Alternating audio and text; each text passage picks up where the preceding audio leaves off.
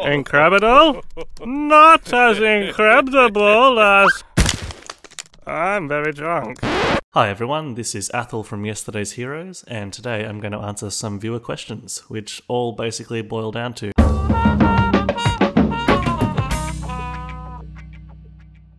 In this video, I'll be giving a broad overview of how I put together the 2D animated web series Yesterday's Heroes.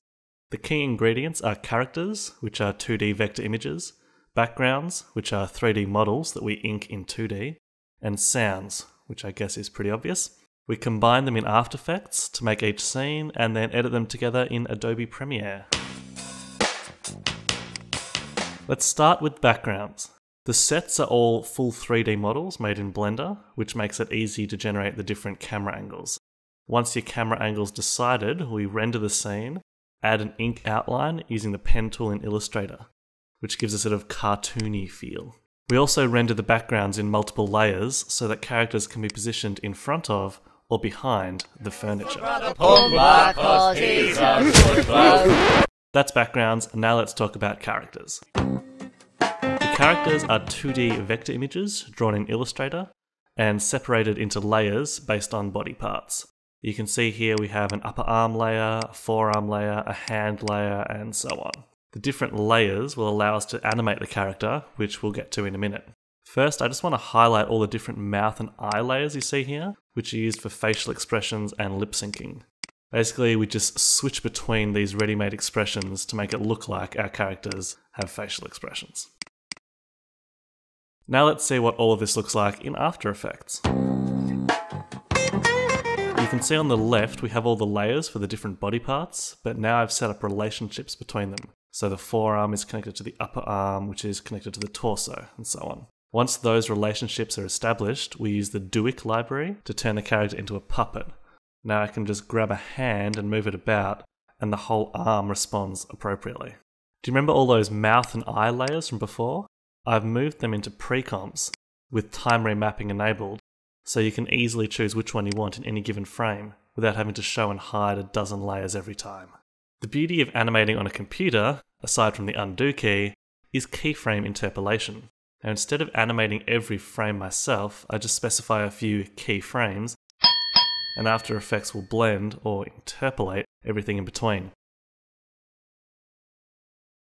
In this example, I've specified 4 different positions for the hand, but when we play the animation, the in-between frames are calculated automatically.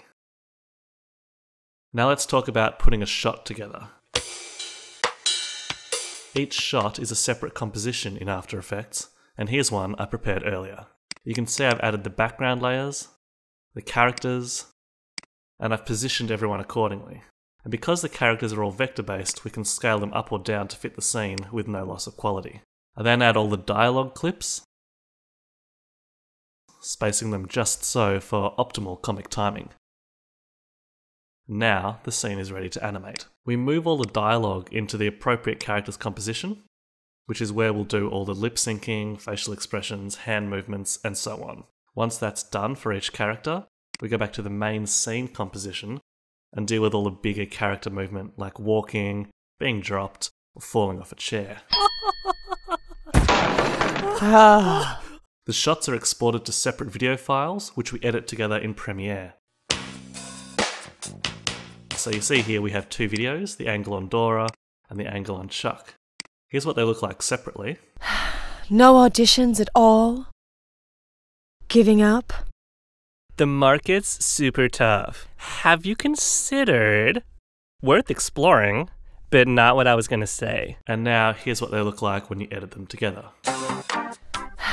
No auditions at all? The market's super tough. Have you considered? Giving up? Worth exploring, but not what I was gonna say. The music and background sounds are also added in Premiere because they often span scenes or need to continue uninterrupted as we cut between different shots. In this scene, you see Pumbaa's telling his joke the whole time while we're cutting between Dora and Bud's drunken posse. Once that's all done, you've got yourself an episode. Yes, it's a little more complex and time-consuming than that, but you get the picture. Links to everything I've discussed can be found in the video description, and if you have any questions, leave us a comment. Finally, if you haven't seen it yet, you should do yourself a favour and check out Yesterday's Heroes. Is that the show that was based on a candy?